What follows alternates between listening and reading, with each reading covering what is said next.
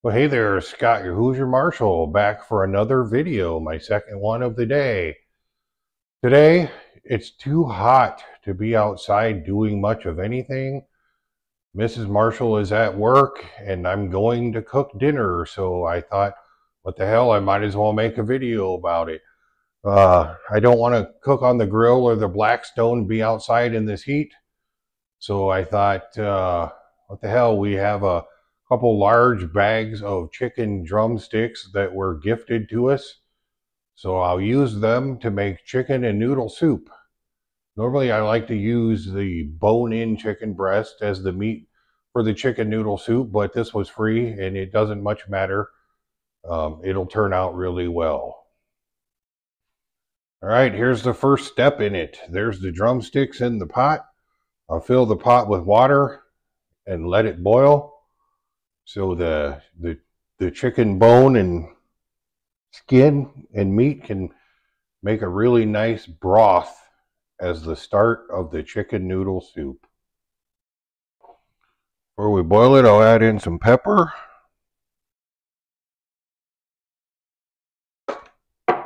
some salt, some celery salt. I'll be careful with this. There's like 3 different kinds of salts I have here, so you don't want to add too much of any of them or it'll turn out too salty. Garlic salt. Now we let it boil. I'll bring you back for the next step.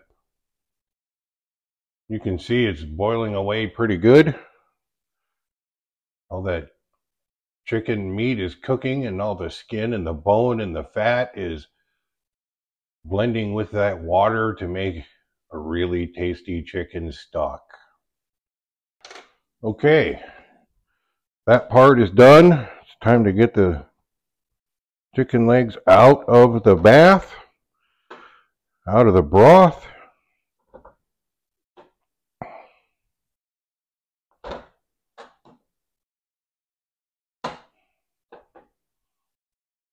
Turn the heat down. The next step will be to add my vegetables and some chicken broth into this while I pick the meat off of the bones. I always like to add chicken broth to it because that stock you have there really, by the time you add your vegetables and let them cook, and then you add the noodles and let them cook, and then introduce the meat back into them, it'll soak up all that stock that you had in there and it won't be enough liquid for a nice soup. So there's that. If you want to get fancy, turn the heat back up a little bit. You want to get fancy, you can buy fresh vegetables and cut them all up. I just buy frozen vegetables. Put them in there, let them boil while the meat is cooling down enough that I can pick it off of the bone. All right, so I'm going to pick this meat off of this bone. Like I said, bone-in chicken breast, I think, is a little better. There's a little more meat on them, but I do like dark meat chicken. I think it has more flavor. And there's plenty of meat on these drumsticks. Anytime we do this, I have to be the one to cook it and especially pick the meat off of the bone because Mrs. Marshall cannot stand to pick meat off of bone. For some reason, she finds that incredibly disgusting. So I do it. And it's still hot. I'll go ahead and finish this up and bring you back.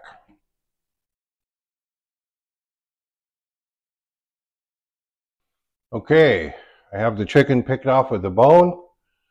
The vegetables have been in that stock, boiling, softening up. So now I just add my noodles, let them cook for about 10 minutes.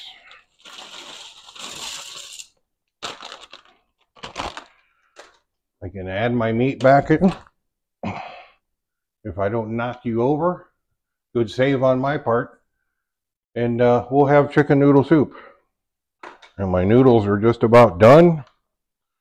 I'm going to go ahead and put the meat back in.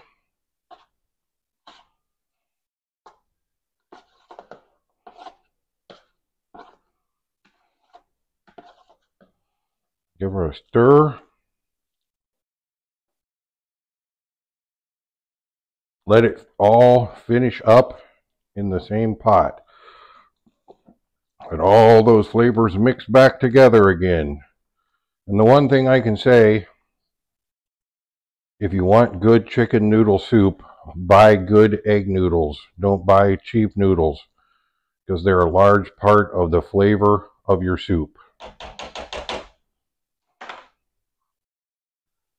And there it is, all done, ready to eat. Just like Grandma used to make. Well, I tell you what, my wife thinks that my YouTube videos are stupid, but if me cooking dinner is a reason to make a YouTube video, then she's all for it. All right, that's enough of this episode of What's for Dinner at the Hoosier Marshall House.